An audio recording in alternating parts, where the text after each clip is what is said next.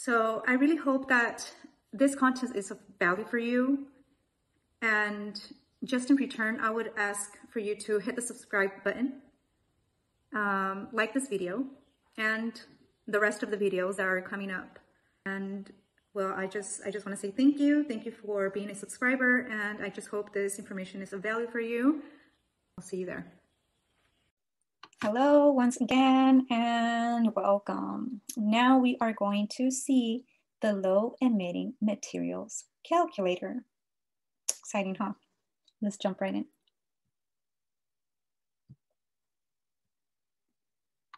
Okay, guys, here we are.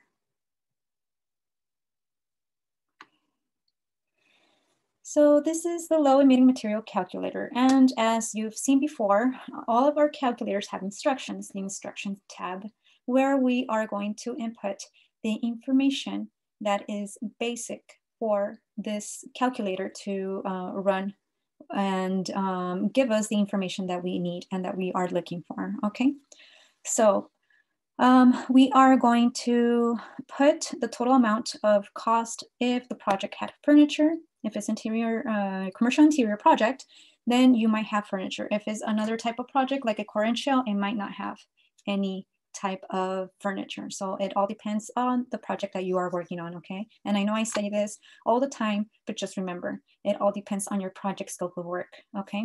Not all projects are the same. Not all projects are going to ask for the same things. Not all projects are going to achieve the same credits. So just remember that it all depends on the project that you are working on and the objective that the client has for his project, okay? So once again, you will be using your units, which are square feet or square meters. So it all depends what you are using for your project. So we are going to the tab of products. And products is the same as materials. So what we are going to do here is the same thing that we did on the other calculator where we put the whole list of the materials that were used for the project. And those materials will be placed here. Hold on. Don't copy paste, guys. Don't ever do that because these calculators use macros. And if you do a copy paste, it's not going to work out and it's going to ruin everything. Okay? So what you are going to do, all of the low emitting materials that you have already organized in your folders, neat folders of your project, get that all that information of those materials and place them here. That's what you're going to do. So for example, all of the drywall, all of the insulation, all of the flooring, adhesives, sealants, you will have of the ceiling, you will have materials for furniture. If you have furniture, then you will put this furniture in this list. So just make sure that you have all of that information gathered in one place, very organized and very neat. So once you have to put that information here, it would be a lot easier for you to manage that information because it's going to be a lot of information. So that's why I always tell you to be organized and have everything very, in place and very neat and as neat and organized as we can because, as I said before, it's a lot of information, okay? A lot of documentation.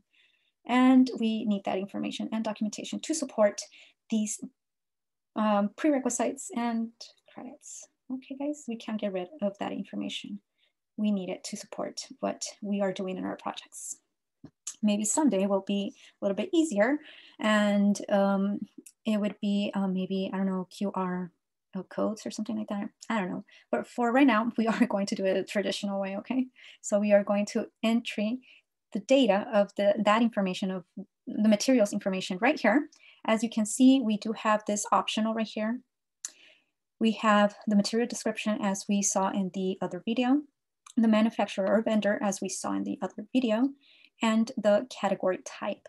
And it all depends on what you are working on and it all depends on the materials that you are using in your project. Okay, for example, if it's core and shell, then you might not be able to put maybe ceilings, walls, thermal, and acoustic. Insulation you will have for your roofing. But if it's a core and chill project, you might not have maybe, it all depends. In my case, for warehouses, I don't have drywall. Okay, so it all depends what type of project you are working on. The emissions criteria, this will come in, for example, let me just show you real quick. For paints and coatings, what we are looking here is for a VOC content. So that's what the option 1 is asking you for, okay? And if you are going through the option 2, then it all depends on what you are searching for and what information you have of these materials, but you have multiple options here. If you ask me which is the easiest path to go about with this credit, I would say that the easiest path is having the budget calculation method, because there are a lot of inherently non-emitting materials that I have used, but that's me in my projects and my experience. So it all depends what you are looking at and what you have, what type of documentation you have for your materials and for your projects, and what type of materials you're using for your projects. Okay, guys? So here, if you have non-emitting materials, then you would put that information here. Okay. The general emission evaluation, it all depends if you do have that information from the manufacturer. If your third-party certification has the CDPH standard method, then you will be using that criteria. Or the other ones, the other options that you have here, it all depends on what you are working on, guys. The TVOC, it's total VOCs range that you have. You will be having this information in your third-party certificates. You will see it there. So you will see this information there, okay? We usually don't have any data. We need to know how many total VOCs our products have, our materials have, and what we are putting and installing in our projects, okay? So once you have that information here, you will need to know what type of regulation it's being used for the VOC content, okay? And that information, you might have it in your spec sheet or your certificate or your HPD. It all depends on the material and the documentation that you may find for your products, as well as the product type. Once you have your regulation, for example, this one, you will be having this enabled to you so that you can check the options that you have here, for example, okay? That all depends what type of materials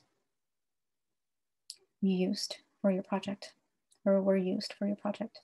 And this is information that you would be needing and you would be asking for to have actual gallons or liters. It all depends what you're using for the VOC content. How many gallons of paint did you use for your project, for example, okay? And the same thing here. For composite wood, that's only if you did use composite wood. Remember that that type of wood needs to have a non-urea formaldehyde, okay? No urea formaldehyde. Just check your credits requirements so you'll know a little bit further and a little bit more about this information that the credit's asking on these type of products and this type of materials. For the furniture evaluation as well, you will be able to meet any of these, of these criteria.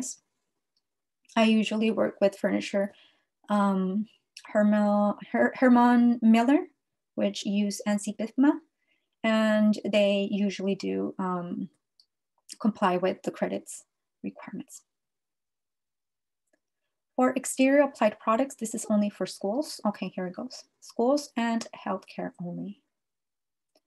And this is if you want to provide any URL of the product information, MSDS, or any other information that would be relevant for the reviewers to check up for these type of products and materials.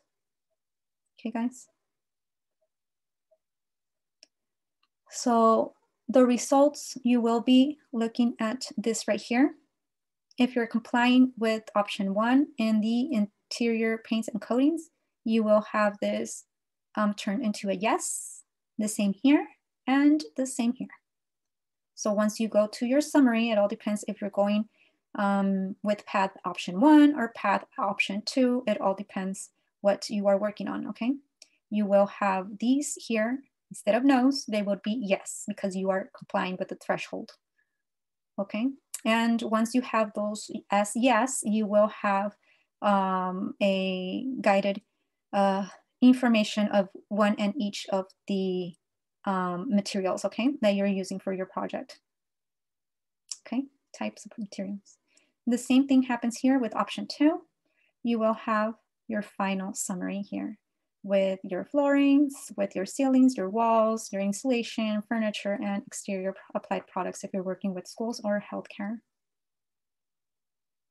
So once you have that information, you will have your results here or here. If you ask me, I would always use either option 1 or option 2. It all depends. As I said before, it all depends how you are working with in your project and what type of objectives and documentation it's available to you. Okay, guys, so this is it. Go ahead, if you are working on a project right now, then you can start using these calculators and be checking how your projects are going. Even if these projects are not looking for a LEED certification, you can check up on these projects and, and maybe even have that as a plus in your project and say, you know what, well, this is not a LEED certified project, or maybe you weren't considering having this as a LEED certified project, but look, I've been looking at this, I've been doing this, and I really think that it might be working and it would be suitable for you to have this project certified.